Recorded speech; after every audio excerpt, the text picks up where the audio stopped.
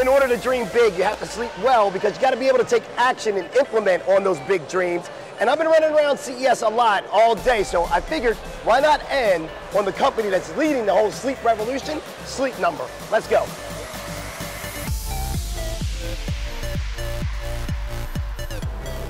Okay, I'm at Sleep Number right now, and I'm hanging out with Pete. And Pete, good to see you, buddy. Good to see you. You're going to tell us all about the future of sleep. And I'm a big fan of getting really good quality rest, but I think you're going to show us how important it is and how much data you can actually get so that you can really make sure that you're getting the best rest possible. No How's question Sleep about Number it. leading the way? Well, for years now, we've been using our SleepIQ data, our technology, to help people get a better night's sleep. Every single night when someone goes to bed in a Sleep Number 360 smart bed, we pick up their heart rate, their respiration, how restful, how restless they sleep, how long it took them to go to sleep. And then in the morning we tell them how well they did. We give them a report card. And then using our connective data from how many steps they took that day, what was the temperature in their bedroom, we take all of this ecosystem and we have them help connect the dots on what did I do today, or how was my bedroom set up tonight that made me sleep so well, or maybe not sleep so well. So we're helping people make those decisions to improve their sleep and their health. Well, here's the thing.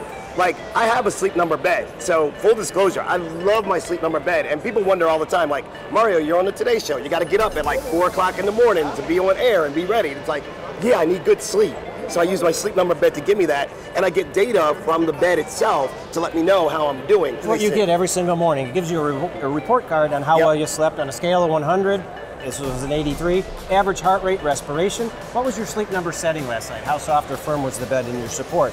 Over the night, how much restful sleep did you get? How much restless sleep did you get? How long were you in bed? How long did it take you to go to sleep? How close were you to your goal? Meeting your goals and keeping sleep routines are extremely important, and SleepIQ technology helps you stay on track. Over time, we're gonna take the massive amount of data that we get, 4 billion different biometric pieces of data every single night, hundreds of thousands of sleepers, and using our advanced artificial intelligence and machine language, we're being able to identify trends in people's sleep, which also then translates into health needs. For instance, we might be able to see the onset of a heart attack and identify someone before you even know about it. So that's the future of sleep.